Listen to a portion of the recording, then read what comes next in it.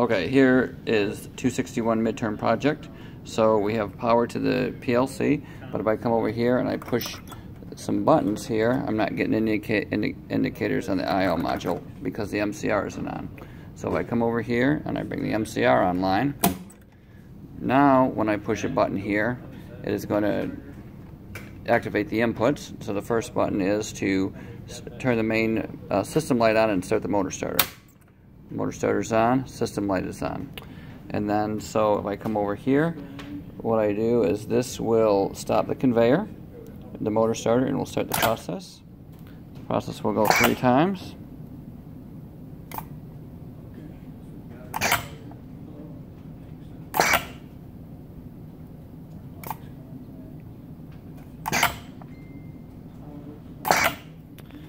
So the motor starter is still off, but if we push this button here, it will take the part off and the conveyor will start.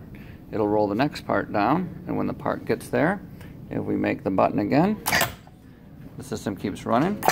If for some reason we kill the bit, the main system bit, during the process, it dies and will not run anymore.